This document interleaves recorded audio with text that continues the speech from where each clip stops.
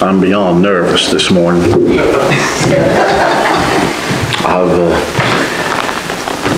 Someone once told me that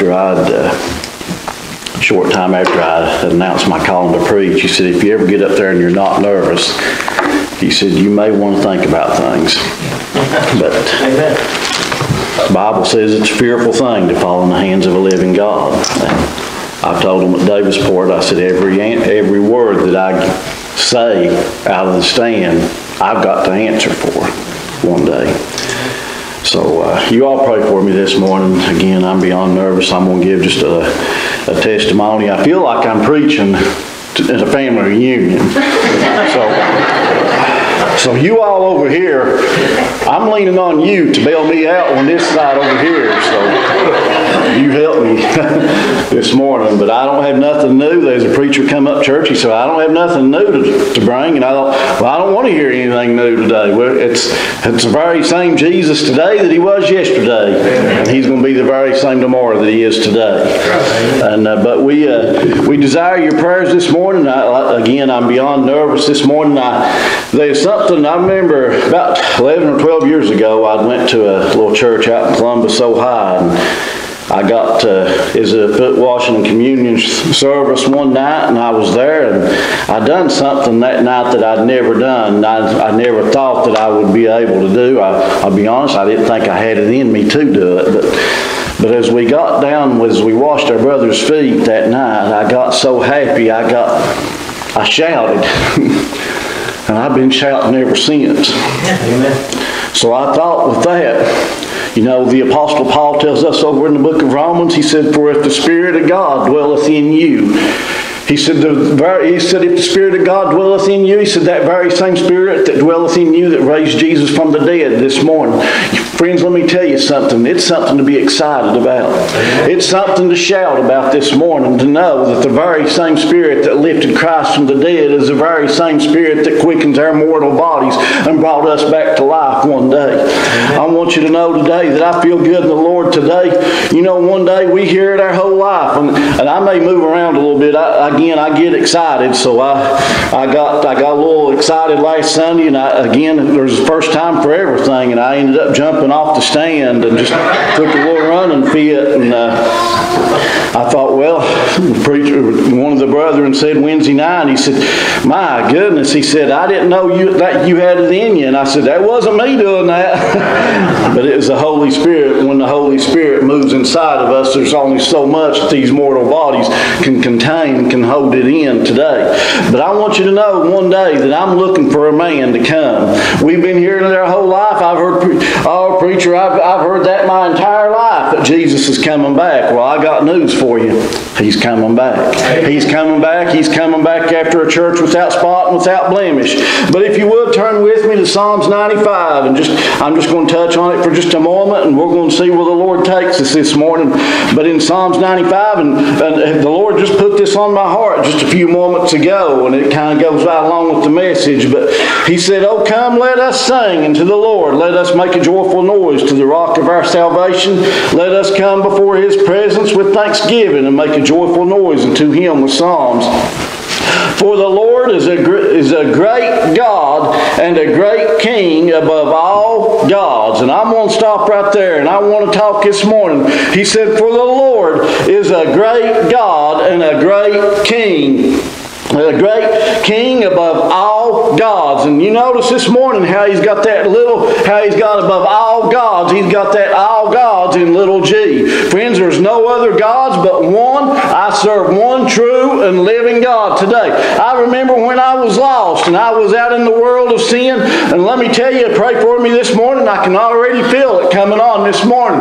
But I remember as I would go down the road and I would see a billboard, I would see a sign, Jesus is Lord, or Jesus is King, or Jesus is God. And I would think to myself, I thought, who is Jesus and who is God? I couldn't differentiate between the two. But let me tell you something this morning. I'm glad that I know Him this morning. I'm glad that I know Jesus Christ, that I have Him this morning as my personal Savior today. I want to tell you this morning, oh, if the Lord to be our helper today. You know, I've been preaching the 27th of this month will make 8 years that I announced my calling to preach, and I've never learned how to preach yet. But I'm slowly learning a little as I go to get out of the way when the preacher does show up. I remember I got it down at Belle's Chapel Church, and I remember as I got up one Sunday morning, and I said, well, I hadn't been preaching but just a few months, and I got up and I said just a few words, and I said, I'm going to get out of the way. And I looked back over at my assistant pastor at the time, and I said, I'm going to let a real preacher take over this morning. And as I got out of the way, and as we was going out of the church house that morning, there was a sister come up and grabbed me by the arm, and next thing I knew, she had her finger right in my face, and she said, don't you ever say anything like that again. God called you to preach.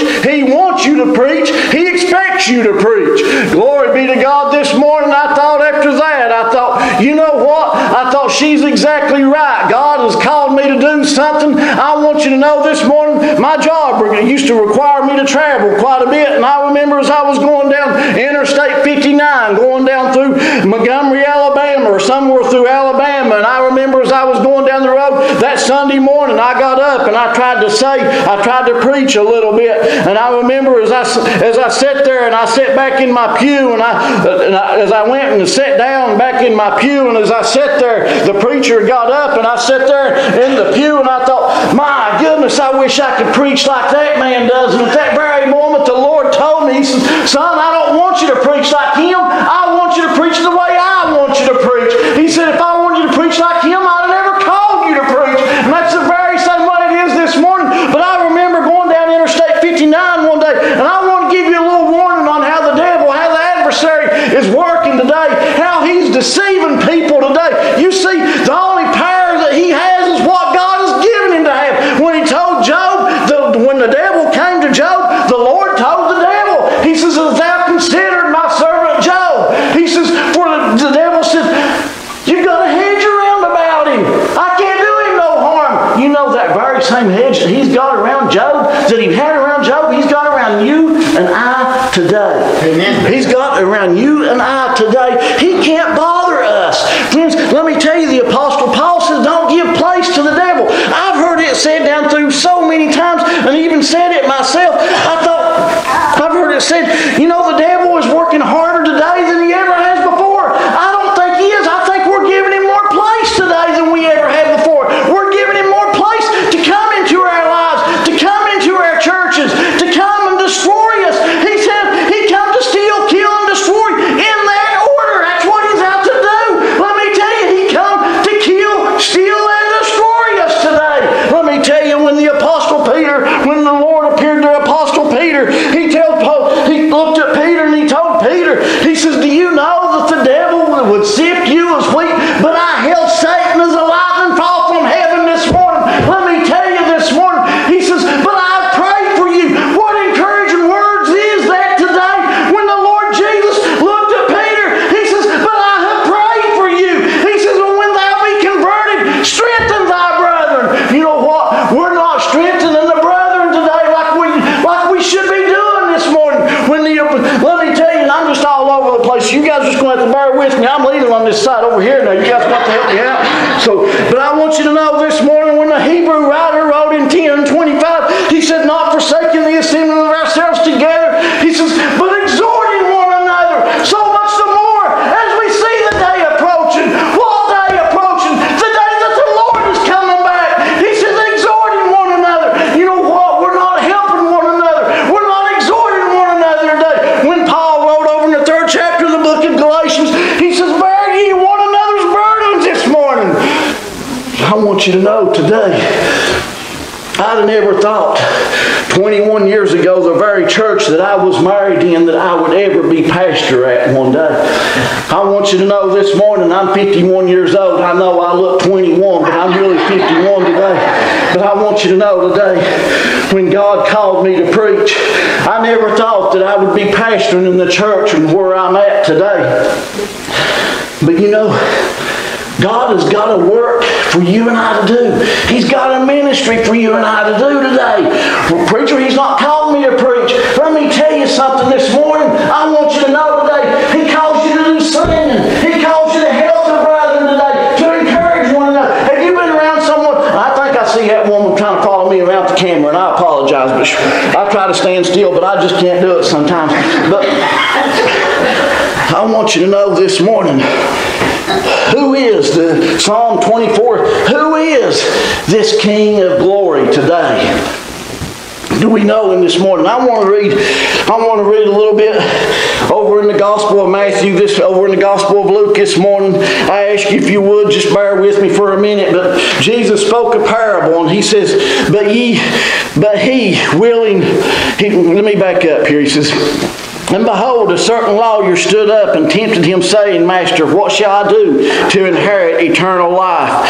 He said unto him, what is written in the law? How readest thou? He answered and said, Thou shalt love the Lord thy God with all thy heart, and with all thy soul, and with all thy strength and mind, and thy neighbor as thyself. And he said unto him, Thou hast answered right, this do, and thou shalt live. But he, willing to justify himself, said unto Jesus, Who is my neighbor? And Jesus answered and said, and I want you to know this morning, when he said he justified himself. You know, we've got people today trying to justify themselves today in everything that they do today. In everything that they do today, they're trying to justify themselves today. I want you to know, I remember going back, and there was a time I remember my son got saved, and they used to have a judgment house. They called it down in Ashland, Kentucky. A Unity Baptist Church was the name of the church. Big church. And I remember as we walked in there, we went in as a church group one evening, and we walked in that evening, and we sat down, and we wrote our names upon these little postcards and handed them to somebody, and they took us in groups of like 8 people per group. Went through there, and they put on a play, and they had 4 people in this play as we walked through there, and 2 of them went to heaven and 2 of them went to hell. And I remember as we walked through this play, as we walked through this judgment house, we went through one room, and it was played as hell, as you walked into hell. And friends, I want you to know this morning, hell is forever torment. I've heard people say down through time, well, I'm just going to go there with my friends. I'm just going to go there and I'm going to burn up. Friends, I want you to know this morning, for hell is forever torment, meaning it goes on and on. I want you to know today, I don't know if there's any lost here amongst us today. I don't know if they are or not. I don't know your hearts today, but I know the one that knows everything about us today. I know the one that knows the very hairs on our head today, knows exactly what we need today. But as we walked through there, and I remember we come into this one place called, it was heaven, and there's this man, and boys, I tell you what, if there was ever a man that had the Holy Ghost upon him, this man, they found the right one, because he was full of the Holy Spirit. When he come upon us and he put his hands upon our shoulders, he says, welcome into the joys of the Lord. I just wanted to hug him. I'll be honest with you, I wanted to kiss him on the cheek. It was so good to see him and to be in the presence of him. How good is it going to be one day when we're able to be in the presence of an almighty God? How good is it going to be one day when we're able to look Jesus face to face, when we're able to touch him and behold him? Glory be to God. Everything when Paul tells us, and let me tell you this morning, I'm getting off everywhere this morning, but let me pray for me this morning if you would. But as we walk through and we come in this huge sanctuary, and there's a man stood up with a big old book out in front of him. He said, when I call your name, he looked over his glasses. He said, when I call your name, he said, step forth. And we all, as he called our name, we would step forth. And then he looked at us. He says, unlike these people, you've got another chance. You know, one day, we're not going to have another chance. One day, there's coming a day when we're going to stand before a righteous judge and give an account of our lives. And you know what we're going to say? Nothing. We're not going to say nothing. The book of Titus tells us, for the very God that bringeth salvation hath appeared to all mankind today. I want you to know today, we will not be able to stand before this righteous judge one day. Say, Lord, I did not know. I didn't know anything about you. I never knew nothing about this, what I needed to do. But I want you to know this morning, Again, you pray for me. Jesus, as he spoke the parable, he talked about the Samaritan. He said there was a certain Samaritan. And let me tell you, I'm going to try to get this out this morning. So again, pray for me if you would. He said there's a certain man went down from Jerusalem to Jericho and fell among thieves, which stripped him of his raiment and wounded him and departed, leaving him half dead. And by chance there came down a certain priest that way, and when he saw him, he passed by on the other side. And likewise a Levite, when he was at the place, came and looked on him and passed by on the other side. But a certain Samaritan, as he journeyed, came where he was, and when he saw him, he had compassion on him and went to him and bound up his wounds, pouring in oil and wine, and set him on his own beast, and brought him to an inn, and took care of him. And on the morrow, when he departed, he took out 2 pence and gave them to the host, and said unto him, Take care of him, and whatsoever thou spendest more, when I come again, I will repay. Which now of these things thinkest thou was neighbor unto him that fell among the thieves today? I want you to know, when he said there was a certain Samaritan, in church, I want us to look at this morning. He said there was a certain man went down from Jerusalem to Jericho one day and fell among thieves. And I want us to look at the thieves that come to this certain man. I want us to look at these thieves, and you pray for me if you would. We look at him. Does the thieves come, and we look at that as being the devil today, and how the devil come to steal, kill, and destroy you and I today, how he come to take our lives today. But there was a certain man. The Bible says there was a certain man from Jerusalem to Jericho. I want you to know one day that you and I was on that road from Jerusalem to Jericho one day. We fell among thieves. We was among the devil when we was living for the devil today. I want you to know that there was a good Samaritan came by our way. There was a good Samaritan came by our way and had compassion upon you and I. When he came to us and he helped us, he bound our wounds, he cleansed us up, he made us free. When the Bible says, For the Son of Man shall set you free, you're free indeed today. Glory be to God. Aren't you glad that there was a good Samaritan came your way one day? That there was a good Samaritan. He come out of his way. Glory be to God that he came and he to you.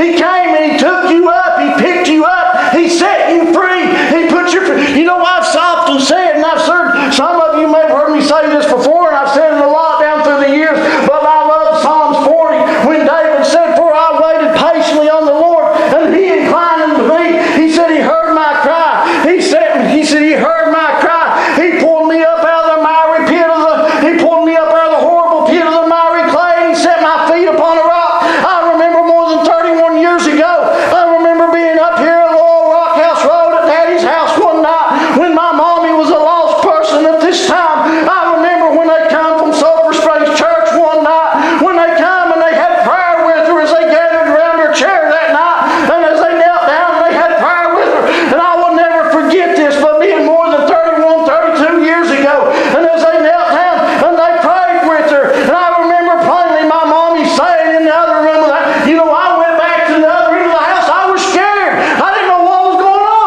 What are they doing to mommy in there? But I heard mommy say something. I'm on the rock. I'm on the rock. Glory be to God. More than 31 years later, I'm on the very same rock today that she stood on back then today. I'm on the rock of Jesus Christ there, Lord. Glory be to God. Aren't you glad that he pulled you up out of the horrible pit of the miry clay? He put you upon a rock, on a solid foundation. Glory be to God. I want you to know the Hebrew writer wrote, he said, we have no continuing city down here, but we're seeking one to come. We have no continuing city down here, but we're seeking one to come. When Abraham said he searched for a city that had foundations, whose builder and maker is God, I'm glad to tell you this morning, thanks be to God, that I don't mind. Let me tell you, my hope is not down here. My hope is not on this side, but my hope lies over there. Woo! I told you I'd get excited, and I'm not going to apologize because I love it when the Spirit of God moves and it stirs us up. It stirs our hearts and our minds, gets us thinking about heaven and its glory this morning. Woo! I told you I'd be shouting, so. Amen. Shout. When the Lord came to this Good Samaritan, when the Lord appeared to this certain man on the road from Jerusalem to Jericho, you know, with the Lord's help today, there's not a thing that you and I can't overcome. There is not. You know, we hear so many times, we hear so much about COVID. I'll just be honest with you. I'm sick of it. I'll just tell you, Jack. I don't know about you, but if you'd have told me all of you were still positive this morning, I don't care. I care about your well-being, but I'm not afraid. Because let me tell you, I trust in the Lord Jesus this morning. I've told them at church, some of them may frown. I believe a lot of them may frown when I say this at churches. I've been to other churches before. But you know, I have yet, in all my 15 years of serving the Lord, I've been down, I've watched them baptize people in the creek, in the dirtiest old water hole ever was. I've seen them. I remember when my wife got saved and we went out to Yatesville Lake and baptized her. I think it might have been October when that happened. The water was cold. I have yet to ever see, and nor I don't think will I ever see, if you're doing the Lord's commandment today, you will not get sick this morning. I have never seen someone go down to the water hole. Preacher, what are you talking about? Well, I'm glad you asked, I'm going to tell you. Preacher, what are you talking about? I have yet to ever see someone go down to the water hole. I've heard, now I've not seen it myself, but I've heard people say they've had to chip the ice out of the creek to baptize someone. And yet have I ever heard of anyone getting sick over that today. Now, I'm going to go one step farther this morning, church. If you're coming to the house of the Lord today, I don't care. You know, I don't know how many times. I think it's more than 300 times. It's quoted in the Bible. Fear not. When the Lord Jesus said, fear not. Amen. Fear not. I don't believe, friends, this morning, that one of us can walk in this house, if we come here looking upon the Lord Jesus Christ, we're going to walk away sick. Amen. That there's not nothing going to hurt us today. Amen. What was it the Lord told Paul when Paul preached on Mars Hill? He said, I want you to, the Bible says how he preached for a very long time. And the Lord says, I want you to preach right on. The Lord says, I want you to preach right on. He said, keep it going. He says, and nothing will hurt you. He says, fear not, I am with you. You know, that very same Lord that spoke the very same words to Paul are with us here today, church, this morning. Amen. Glory be to God. I am so thankful this morning that I serve a risen Savior today. You know, the Bible tells us, the Apostle Paul tells us over in Corinthians, for if in this life only we had hope in Christ Jesus, we're of all men most miserable. You know, if it had stopped on the cross, if our Lord, if it had stopped at the cross, we'd have been all men most miserable today. Right. We'd have been all men most miserable today. As Paul wrote over in the book of Ephesians, he says, without hope, without God in our lives today. I remember we used to live on top of a hill down at Fallsburg, and I remember several years back as we was on our way to church one Sunday morning, I remember as we was coming down that hill, there was a big snowstorm. My wife looked over at me. We started down that hill, and I was going a little too fast. I started in it too fast for what I should have. I shouldn't have said that in front of her. But she looked over at me. I remember she looked over at me and said, you think you ought to slow down? I didn't say nothing. But I thought, I'm trying to slow down. I can't. As when our truck had spun around, we come off on the main road backwards. And that's after we got down, there's a thought went through my mind. I sat there and I thought, boys, is it worth it? We could have got hurt today, or even killed, or even hurt, or killed someone today. I thought, is it worth it? You know, what if the Lord, when He was carrying His cross to Calvary, what if the Lord had stopped and said, is it worth it? Is it worth it today? You know, Scripture doesn't say this, but I want you to know this is how I want to believe this morning. If it had just been me, Christ would have died. Amen. If it had just been you, Christ would have died.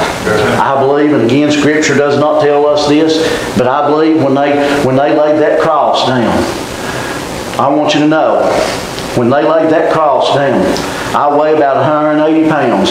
They'd have had the biggest fight of a 180-pound man ever was fighting them, trying to get me down on that cross. Friends, I believe when the Lord just laid right down and stretched His arms out for you and I, they did not force Him, they did not make Him. I believe He laid it down.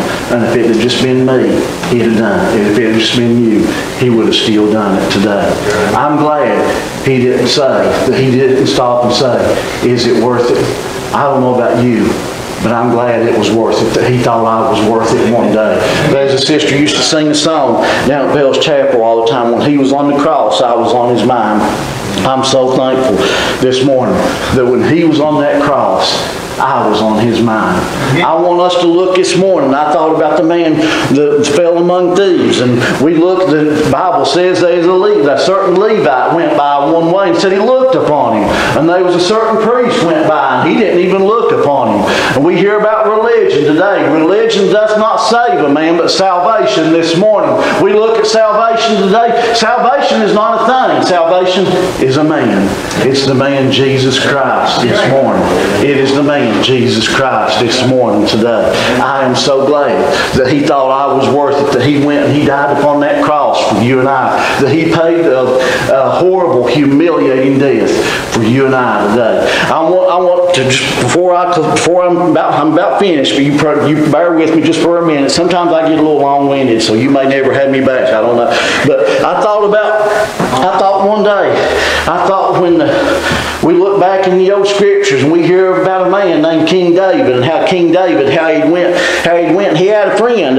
He went to a house. He said he had a friend named Jonathan. He says, Jonathan was killed out in battle, and how King David, how he went out to he says, how can I pay? He says, how can I show my friendship to this man? He said, I want you to go. He said, I'm going to go to the house. He went to the house of Ziba, I think his name was. He says, are they not one here? He said, are they not one here in the house of Saul that I can show kindness toward today? And you pray with me, if you bear with me just for a moment, if you would. I'm going to try to get somewhere with this. But he says, they went to a house of Ziba, and he says, are there anyone here, the house of Saul? And Jonathan being the son of King Saul, we hear about King Saul, and how he said that he's got a son, Mephibosheth. I don't even know if I'm saying that right, but he says Mephibosheth said he is lame on his feet. How he was dropped when he was 5 years old and became lame on his feet. He says, I want you to get Mephibosheth. I want you to take him to my house.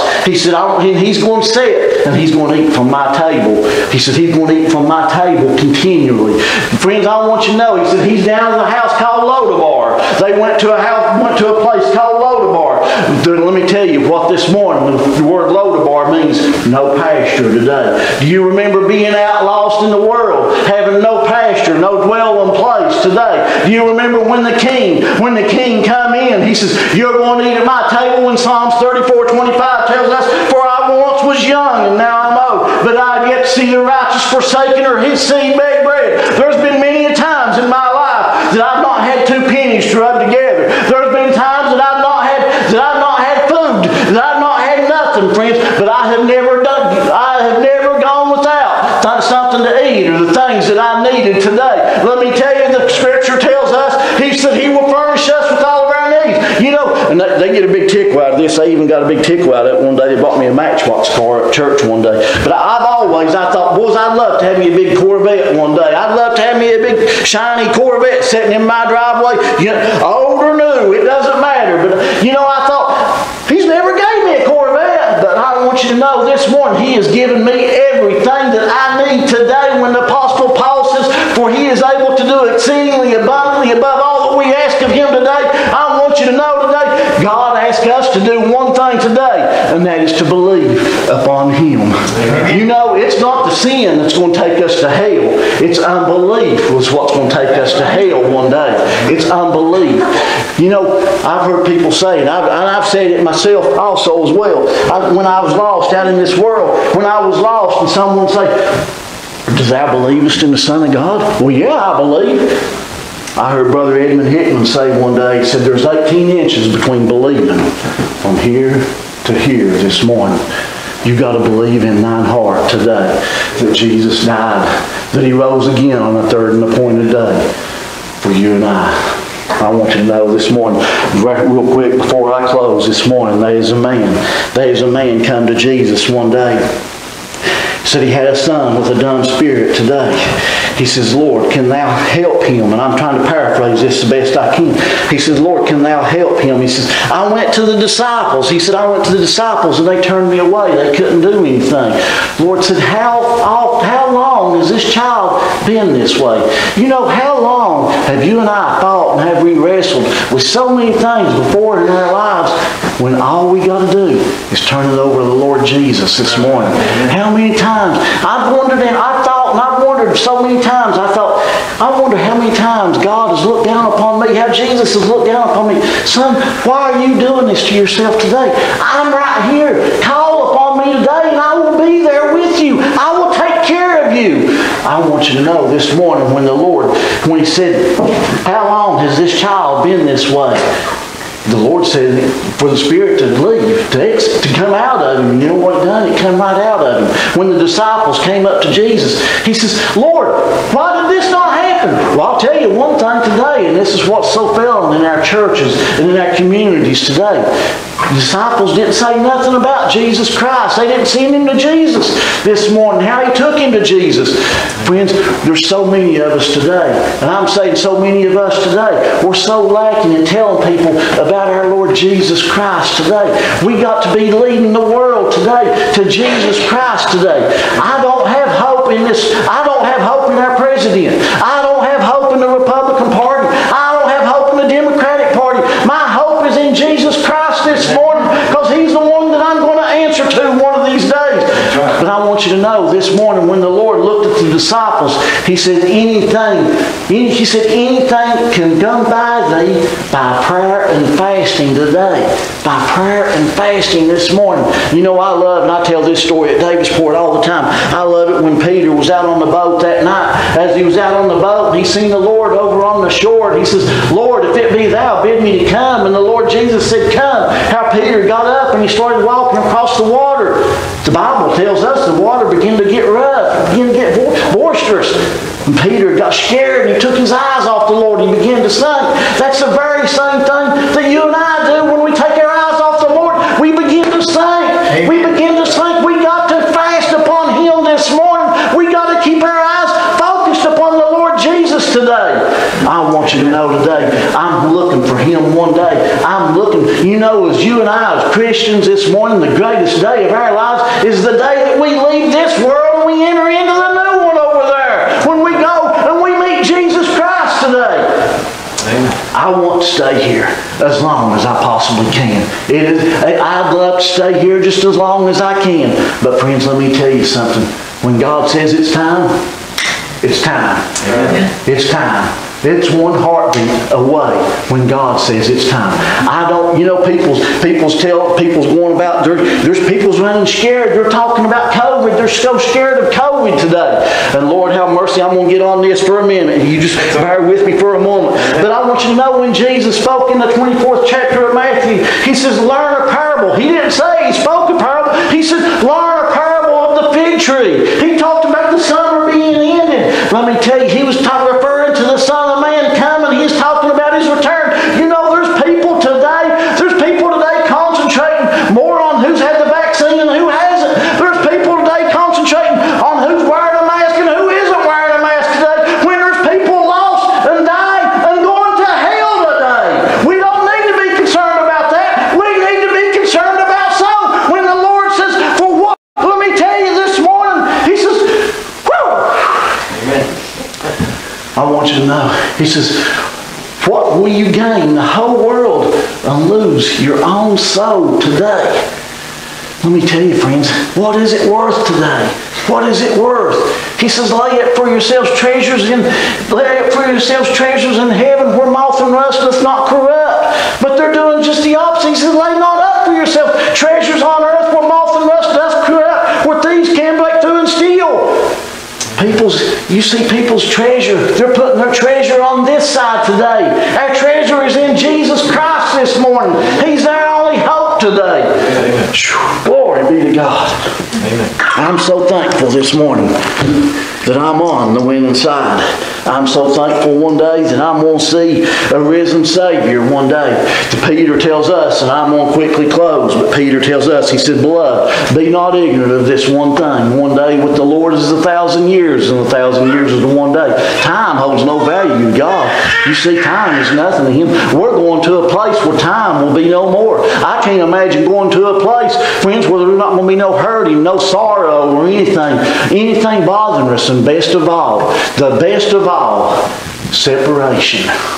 You know, my biggest fear that I have on this side, and I pray that my boys are back there listening to every word of this right now. My biggest fear that I have on this side is separation from my family. Separation from my loved ones. Because you see, I'm going there one day. I set in my heart 15 years ago that I'm going to heaven one day. Separation is the worst thing that could ever happen to you and I. But Peter said, beloved, be not ignorant of this one thing. One day with the Lord is 1,000 years. 1,000 years is one day. He says, but the Lord is not slack concerning in His promises, some men count slackness, but is long-suffering to us. We're not willing that any should perish, but all should come to repentance and have everlasting life. He says, but the day of the Lord will come as a thief in the night. He said, the day of the Lord will come as a thief in the night. He says, for the heavens, He said, the heavens shall vanish with a loud noise, and the earth and the elements thereof shall be burned up.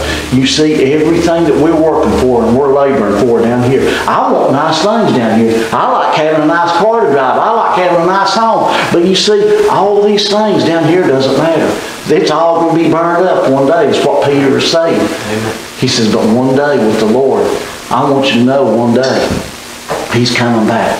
And He's coming back after you and I today. He's coming back after a church without spot and without blemish. And may God bless you. As our prayers, I'm going to turn it back over to Pastor. Amen. Amen.